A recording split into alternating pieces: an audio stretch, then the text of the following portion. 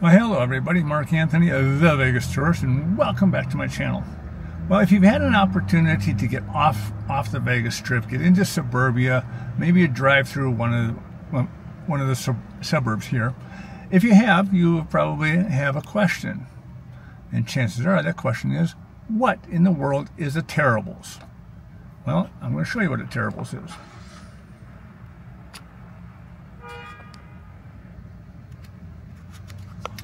There is a story behind that, and I'm going to tell you that story right now.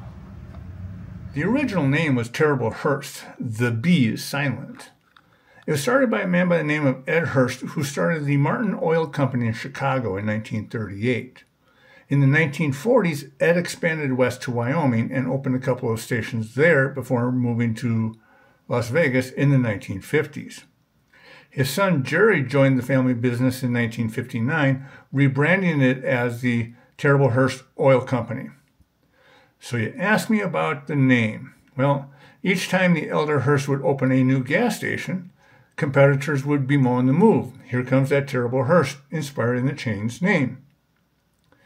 He would do whatever he could to get people to his gas stations and convenience stores. Herbst was credited with becoming the P.T. Barnum of gasoline by engaging in unusual marketing strategies and undercutting the competition with low prices, and he pioneered the convenience store model.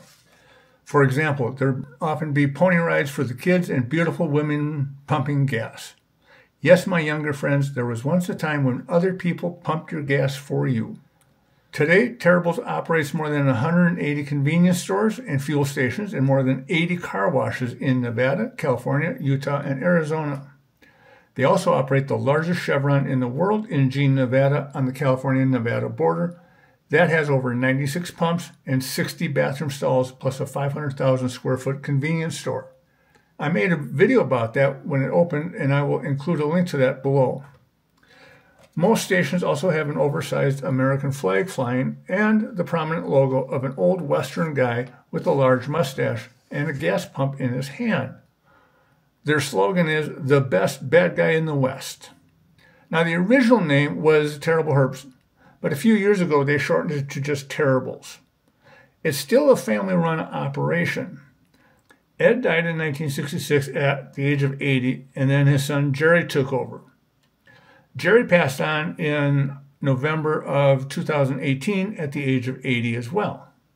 The company is now run by his sons, Tim, Troy, and Ed Herbst. Well, there you have it, folks. Now you know what a Terribles is. Now, if you could do me a favor, like this video, subscribe to my YouTube channel, leave me your comments and your questions down below. Follow me at The Vegas Tourist, and I will see you on the next video.